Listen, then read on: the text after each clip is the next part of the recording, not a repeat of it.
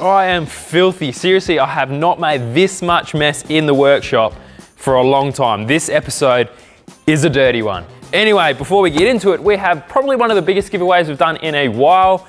We are giving away a brand new HARROP E-locker and one of their breather kits and a merchandise pack from HARROP, and we're going to throw in a pack from Built Not Bought as well. So that is a huge package. We've got the locker, the breathers, the 2 merch packs. To enter, super easy. Make sure you are subscribed to the HARROP Engineering YouTube channel. Make sure you subscribe to Built Not Bought. Click down below, and I want you to drop a comment down below and let me know what your favorite part of the 80 series build is. Let me know in the comments, and no, you're not going to get extra entries if you say the lockers are the best bit. Anyway guys, the winner of this giveaway will be announced in the next Built Not Bought episode on the 80 series. But if you're in the market for a locker anyway, they're running a promotion at the moment. If you want to save $100 off an e-locker, use the code BNB. So jump over to HARROP.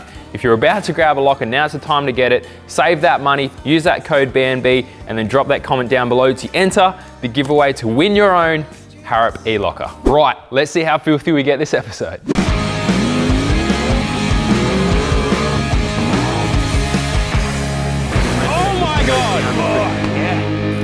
That was crazy.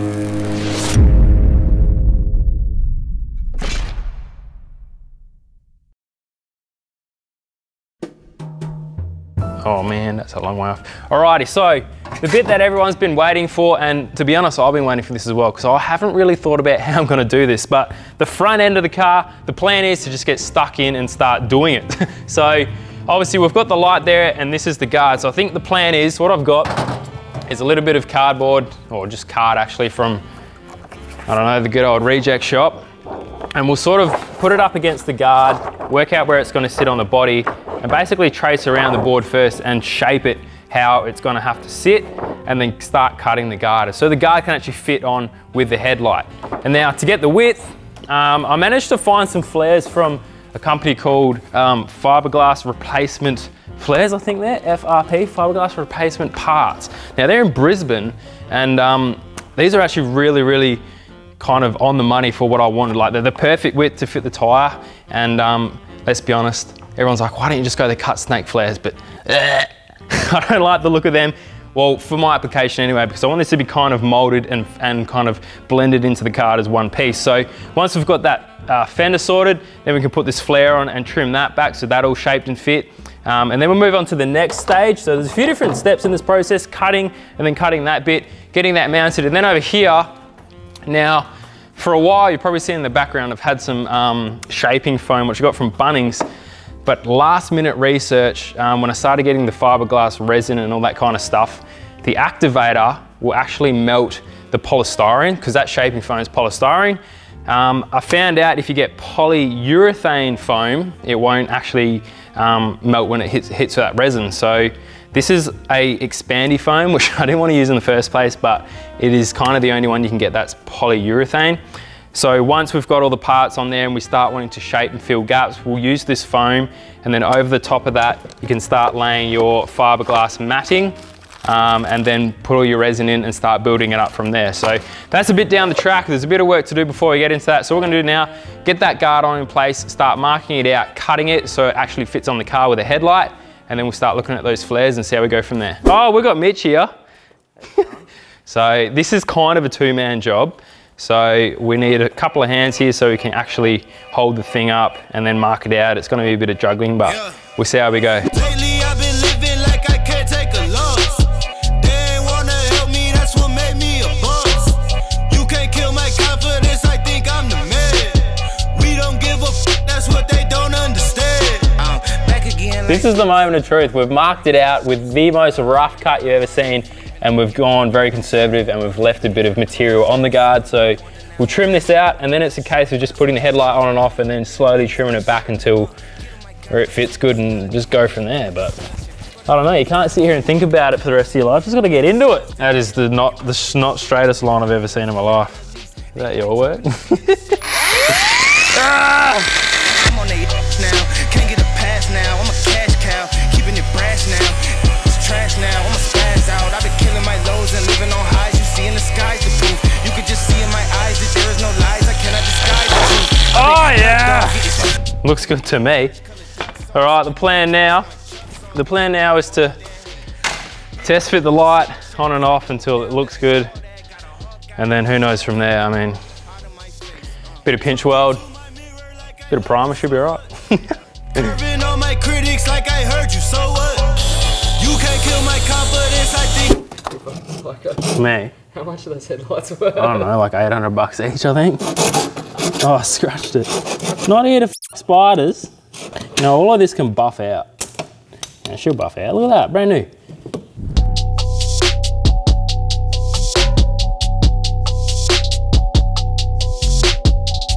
Right, progress is being made. We've done probably 2 or 3 extra cuts.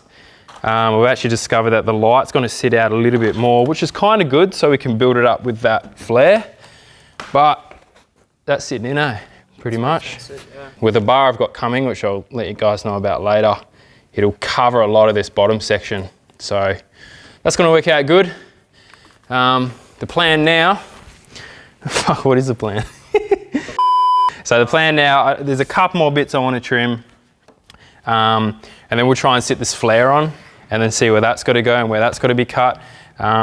Pretty much with the flare, we can have the headlight off and cut it back to this point on the guard here, and then that should clear the rest of it. And then it's just a case of building up. We'll start playing with that expandy foam and shaping from there.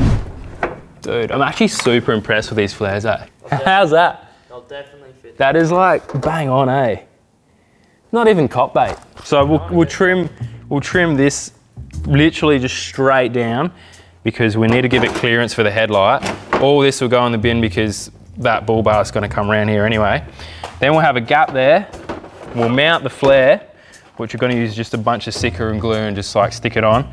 And then I wanted to build this up more. So basically from this section here to that crease there, we're going to build it up. And that'll give us enough of a bulkiness to really come into that headlight and shape around it, if you see my vision. I'm like a wizard over here, just like I can see it happening. All right, so we need a white marker because this is black. Oh, amazing. Oh, it works really good. What's wrong with this pen? Oh, it's going the way it needs to go. There we go. We'll just do, it just knows what it wants. I'm just going to cut like that, and then we can shape it when the headlight's on.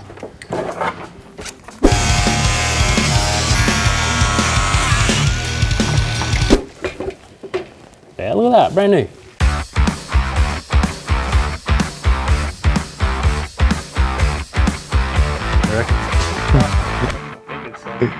Literally, car is held together with liquid nails. You can call me a chippy. There you go. Anyway. Doesn't look amazing, but all this is going to get hidden. We've just bonded it with something as strong as we can. Oh no, we can punch some in there. Try and feed it through that bit there. I'm actually being hell excited about using this expandy foam. Because I was like, there's this polystyrene over there, but I'm like, that's just going to be a big headache. How to make it fit the shape of the car and then trim it back. But this stuff will just grow into any position you want. So the good news is, well, it's actually bad news because by the time you're watching this, it would have already been done. But there's always internet experts out there. So if you are a panel beater, comment down below how you would have done this. I'm sure there's way better ways to do this, but we're just playing with different like foams and glues and bits and pieces and fiberglassing and metal filler and all sorts of stuff to make it happen. It'll look good in the end. That's all I'm worried about. Shake it vigorously for 60 seconds. Screw the applicator nozzle onto the cap. Invert can. Fill 40% because it grows by 3. Damn. Oh my God. Holy Oh, it says takes 5 hours to cure. All right, it takes 5 hours to cure, so we'll try and get some of this on tonight, but it's gonna have to be a tomorrow job to actually start shaping it. Bummer.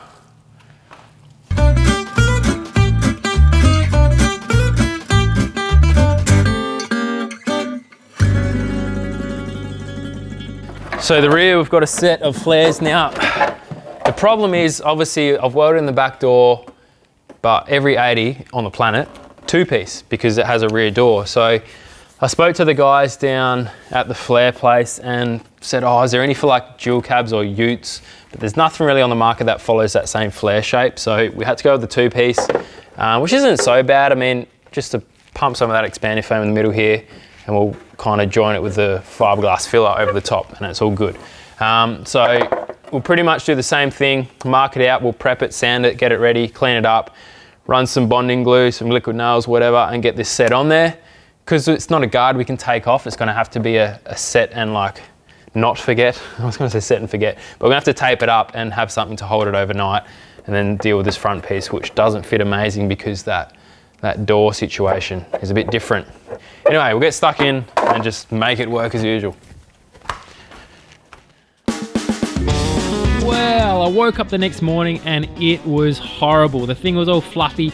The density was not consistent. So I decided to turf the whole thing and find some proper polyurethane foam. So in the meantime, I hooked into the rear flare, got that thing sorted while we waited for that foam to arrive. I've secured the bag, I've secured the bag. This is polyurethane foam, finally. Some legends out, I think it was called Rigitech Foam Products or something. Let me have this little offcut here, and this stuff will be able to handle the resin of the fiberglassing. So we've turfed the expandy foam, because that was crap, obviously. I'm gonna try and shape this similar to that shape, glue it on there, and then we can start really shaping it back. But before we get into that, let's go to this week's tech tip. Hello guys, and welcome to this week's tech tip video. You may have realized I've moved into a bigger workshop. That's right, I sell tires. No, I'm just joking, I'm not.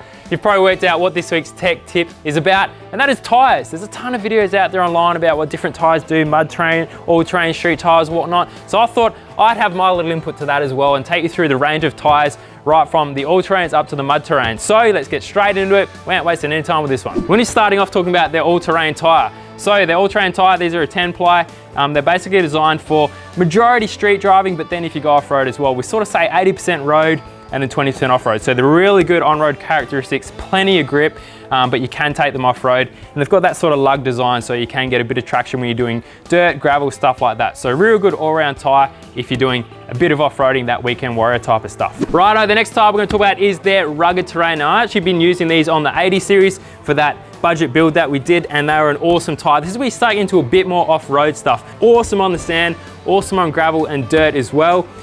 Not so much mud stuff, but in saying that, I do have a shot of me boosting up a mud hill in with these tires on, and they did absolutely fine. I've got the complete Black Bear crew behind the cameras laughing at me.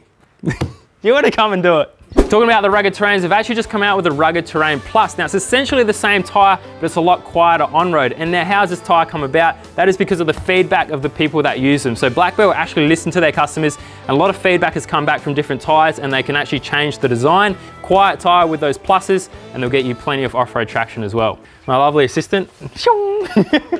Righty, the next tire is the Mark Marr tire. Now these are still built by Black Bear. Mark Marr is actually the owner of Black Bear tires. Now this is their first attempt at sort of a hybrid tire. Now what do I mean by hybrid? I mean the center line of the tread there is sort of designed for that street driving where you spend most of your time just higher pressures for that road condition of plenty of grip. But once you start getting to the edge of the tire and the sidewall, you start getting all of those side biters and bits and pieces. So when you do put your pressures down, you start getting all of that traction. So this is what I'm going to be running on the 80 series. Obviously that thing's not running yet, but I'm really excited to try these. Now they actually make this type of tire as well for those really heavy trucks. They do up to a 12 ply, which take about, I think it's 1950 kilos. Did I say that right? 1950 kilos. Yeah, almost 2 ton per tire. So they're a really strong sidewall, but they obviously make them for just 4 drives as well with not so much load rating. Alrighty, the last tire we're going to talk about, probably everyone's favorite if you're a true off-roader, and that is their mud terrain tire. I've been running these on the patrol for a couple of years now, and they are exactly what they say. They're their mud tire design. Now, I will say for a mud tire, these have really good on-road capabilities in the wet. One thing I noticed, if you lock up your tires in the wet with a set of muddies, you're probably going to go sliding. But I was pretty surprised with these. They did have plenty of grip, which is really awesome. The mud terrains will come in the larger size as well. They do make up to a 40-inch tire on a 20-inch rim, and I have heard they're going up to 42s as well. So if you want those large tires, these are the ones to go for. So just as a bit of a summary, obviously all these tires are designed for different applications depending on how much forward driving you're doing and where you're taking your vehicle, how heavy it is, whether you're on the road, in the wet, even where you live in Australia. Different states have different sort of conditions. So definitely check out the range of Black Bear tires. Now, I have news coming in. There is a giveaway happening. What is it? I actually don't know. Tell me the details. From the months of August through to the end of September, if you are in the market for a set of tires, if you buy 4 or more tires anything from the Black Bear range, including the Mark Mars, you'll go into the running to win a trip to Fraser Island. 3 days, 2 nights, ferries included, breakfast and accommodation for you and your partner, so it's 2 people or a mate. Head over there. Anyway, enough of this. I'm gonna get back to building this 80 series. Go in the running and we'll see you there. I won't see you there, I won't be there, unless I win it. I'll go in the running. I will say from personal experience, they're the best for doing burnouts. They make a ton of smoke. No, I'm not gonna put that in. Or am I?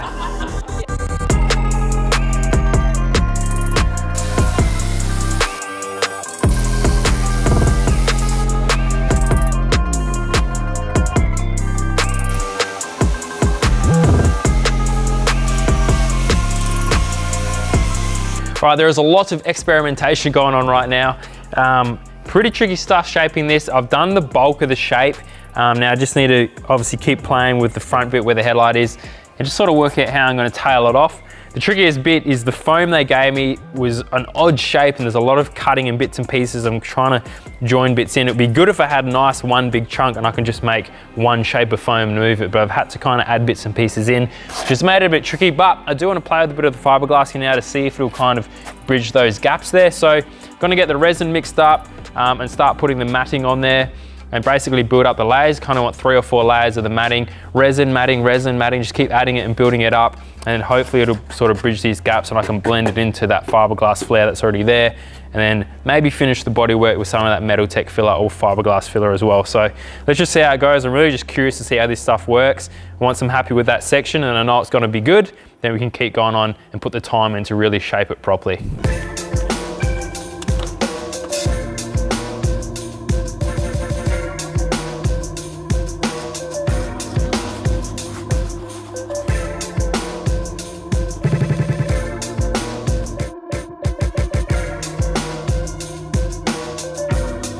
It looks like fiberglass, so that is a good start. I've done sort of 3-ish layers here and a couple back here so I can blend it into what's happening when I continue it on. But we'll let that set and see what happens, but pretty much what I expected. It kind of just soaks in. I should be able to bridge that top gap with some fiberglass filler, and then you just put a nice coating of bog on there to basically smooth off the texture of the fiberglass. Quite a rough finish, you can sort of see that. So I need to smooth it out so it's nice and shiny, ready for the final coat. But I'm pretty happy with that. So I'm gonna continue on shaping on the front end, and now I know that this fiberglass stuff is gonna work.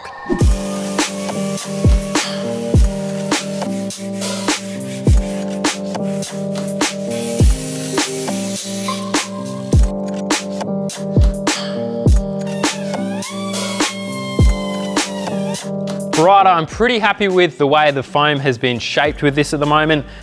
Sort of played with the front end with the headlight there, put it in and out a couple of times and trimmed it back. So I'm ready for the stage of actually doing the fiberglassing. So obviously we tried that a little bit earlier, but what I've basically done is cut up 3 sort of different sizes, small, medium, large kind of sheets. I'm gonna mix up a massive amount of the actual resin with the hardener. And basically you want to lay on a first layer of resin onto all the foam and sort of let it soak in.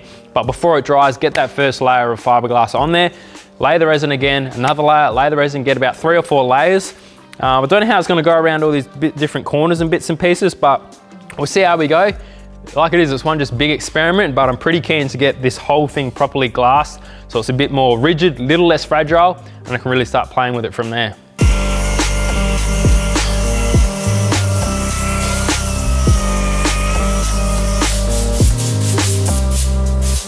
All right, now sticking with the theme of, well, this is one big experiment, I've actually done a small section in a fiberglass filler and then done a small section in the Metal Tech filler.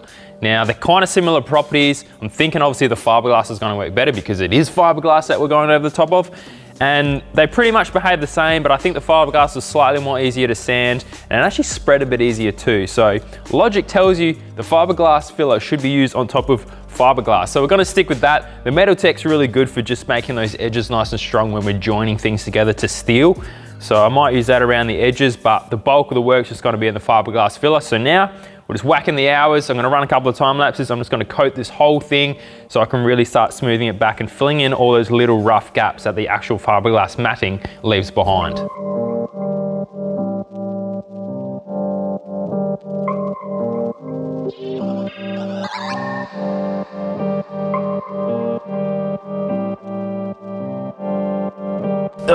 This reminds me of the moment when I painted my engine bay. So this happened. Yeah, look, here's the story. Basically, last night we'd finish off that gunmetal grey look. Came back this morning and, well, everything changed.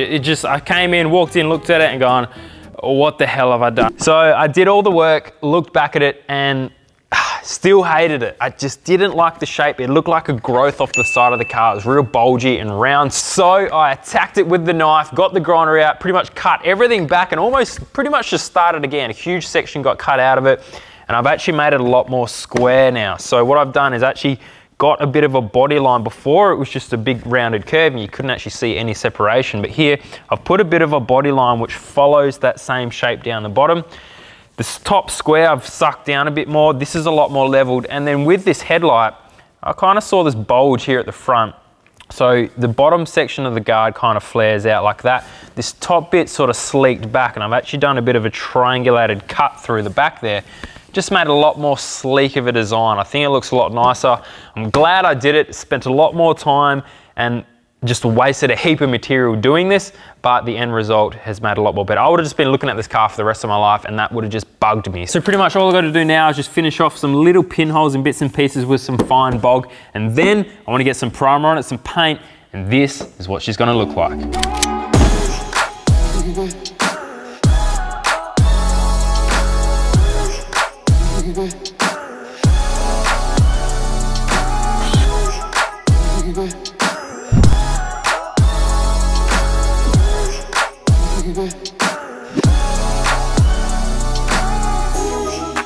All right guys, there is one massive job done. Well, that's half the job. I haven't even started the other side, which is gonna happen off camera.